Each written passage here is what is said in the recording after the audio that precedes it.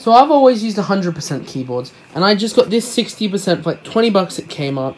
And honestly, how good's the layout? Do I prefer it? Do I not like it? What do I think of this layout?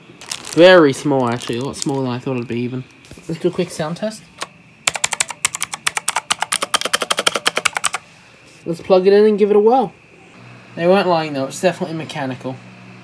It does have RGB, and by that I mean it's just got lights behind it. It doesn't like fade or anything like that.